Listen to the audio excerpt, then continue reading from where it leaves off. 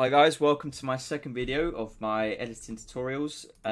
In this one we're going to cover gunshots, screen pumps and a plugin effect called S_shake. Most editors use S_shake in their edits and you'll see why.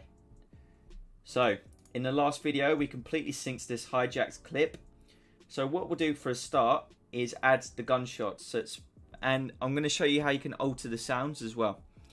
So I'm going to import my gunshots. I've got loads of gunshots that I can use. So I'm going to go to my editing packs, Cold War snipers. Here I've got all these. I'll leave these in a drive so you guys can install those. So this is the Tundra. So I'm going to just simply import the Tundra gun effect. And I'm going to drag it down here. And that's it. Alright. So we've got the Tundra sound, so I'll just let it play.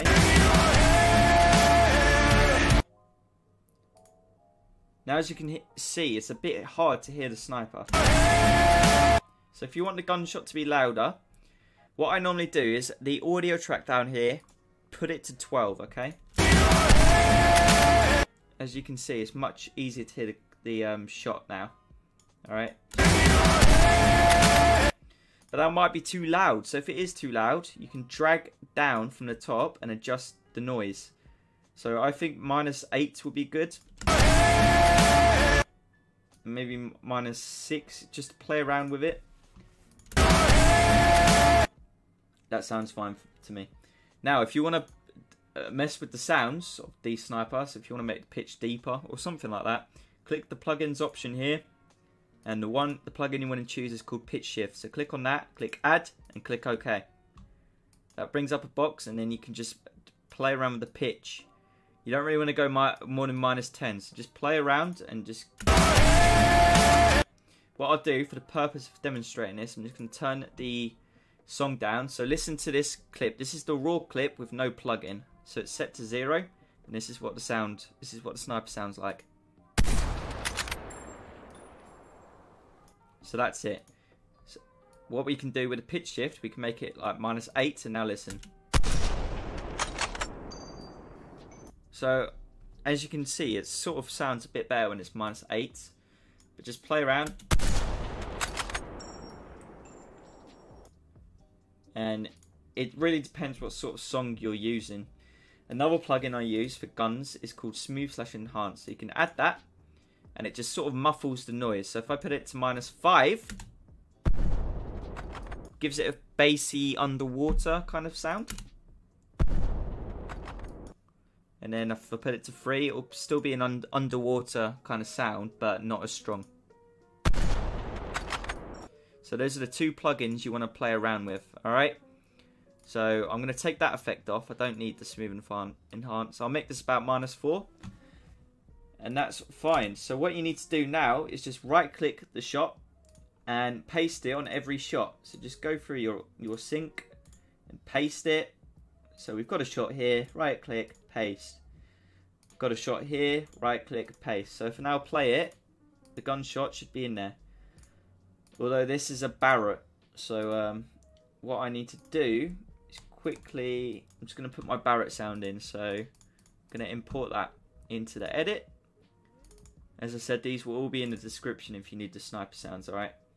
So I'm going to drag it down. That's a bit loud, so drag that down. That's a bit better. Alright, so I'm going to turn the music up. And I'm just going to paste my Barrett sounds in. There we are. There we are. So let's listen to this.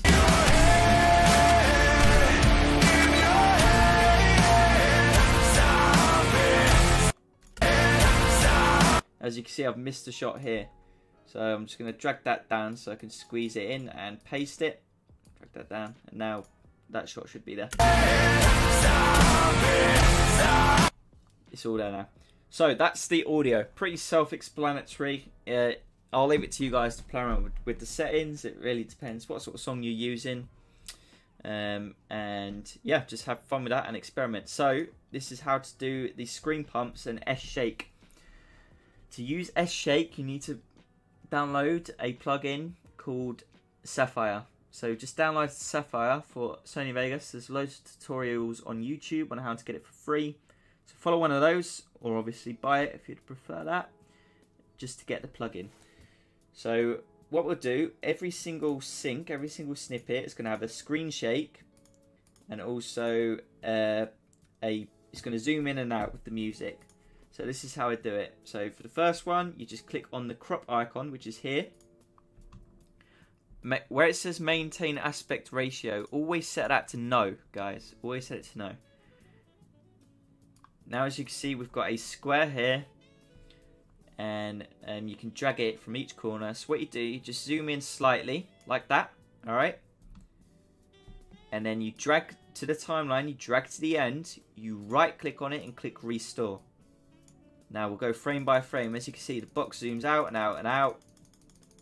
And that's it, guys. That's literally it. So we'll do it for the next snippet. Boom. Right.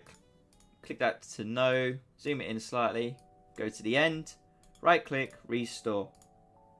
Do it for this one. Set that to no. Zoom in slightly. Drag to the end. Restore. And just do that for every single snippet, okay? So I'm going to play it now. So look at the kill feed. You can see it's going in and out with the music. Just look at the kill feed and the map for a reference point. Okay. So you can obviously see that's going in and out. Now we're going to do the S shake. So what you need to do is click on the plugins option. You need to find S shake. I'm so used to adding it, I just know how to find it with the keyboard. But if you need to scroll through, scroll through. S shake. Highlight it, click on add, click OK. Now this has added S shake to the clip. As you can see, the screen is shaking all over the place. So we just need to tune it to our liking. So amplitude, normally you want it at about 300, so you can copy these settings. Frequency, I'd say about 2.5 is fine. And what you need to do is click on where it says tilt shake, click on that. And just drag this out a little bit. Maybe set it to about 20. And let's see what that looks like. So as you can see, it's shaking. And what you can do, you can play around with the phase. So I don't really know what the phase does, but if you could, every single different number you choose, the S shake turns out slightly different. So that looks kind of cool. So if you just copy these settings, so amplitude about 0.300, frequency I'd say about 2 to 3. You don't want to go any higher than 3. Frequency is just how much it shakes. So if I set it to like 30, you can see the screen's going crazy. The frequency is crazy. Alright, if I set it to about what we had it on, about 2, you can see it's not as shaky, it's much smoother. Now, what you need to do, guys, is highlight these two. So click on these circles here where it says animate. This brings up a timeline. You go to the end of the timeline, and then you put the figures to basically 0. Something like that. You can set them to 0 or 0.08, 0.30. Just make sure they're really low. Now, if you keep an eye on these numbers, I'm going to go along the timeline. As you can see, the numbers are going down slowly. So it's just making... And that's basically S-shake, guys. What you can do, you can play around with the settings. It's really up to you, okay? But this is just a reference video of what you want it like. If you find a really nice preset and you're happy with how it looks, where it says preset up here, you can name it to whatever you want and you can click save, and that will save your settings, okay? So the important part is clicking these animate buttons and then going to the end and setting it to 0. And now if I play this clip, I'm just going to play it in a loop. If you look at the kill feed and map, this is how the S-shake looks.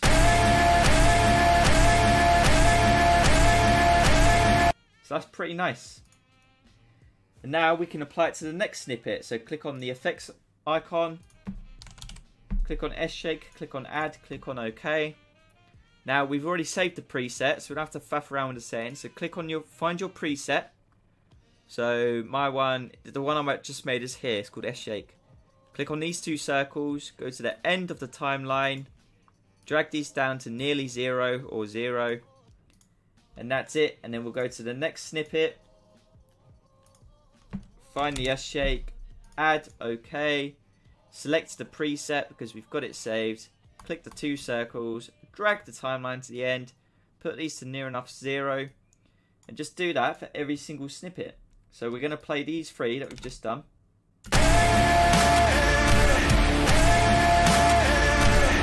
So that's very nice. Now, the problem is, every single S shake is the exact same, so it's going to get repetitive. Because it's the same pattern every single time. So what you want to do, as you can see, I've got loads of presets. I've got ones that tilt to the right, I've got ones that tilt to the left. So just make a bunch of different S shake presets. So basically don't use the same one every time. So for example, on this next one, I'm going to add S shake. Okay. And I've got one that tilts to the right. So I've named it right because as you can see, it tilts to the right. Because that's how I've tuned it. And the way I've done that is through the tilt shakes. Just mess around with these settings, guys. It's really up to you. I'm not going to give away my settings. Click the 2 circles, drag to the end, drag these to near enough 0. And then you could do it on the next one. So add it, add the S shake, add, OK. I've got one that tilts to the left. Click the 2 zeros. As you can see, tilts to the left because I tuned it that way. And that's it. And now I'm going to play it.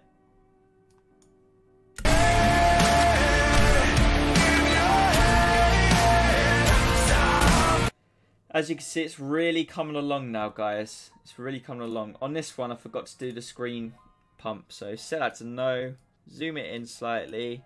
Drag it to the end. Restore. That's the screen pump done. Because these are the exact same speed, guys. You can copy and paste absolutely everything. So I've copied that. I could do it on this one as well because it's normal speed. So paste that and it pastes the settings. So you don't have to keep adding S shake manually sometimes. You can just copy and paste instead.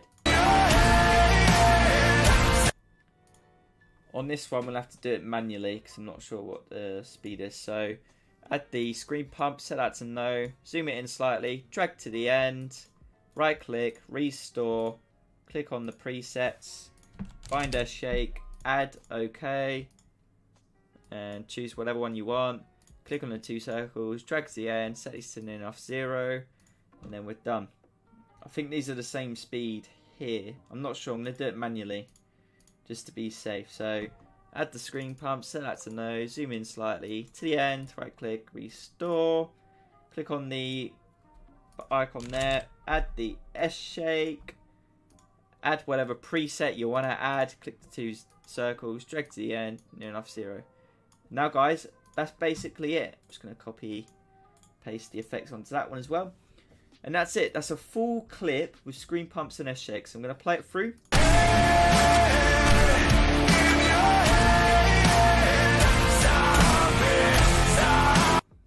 As you can see, it's coming along really nicely, guys.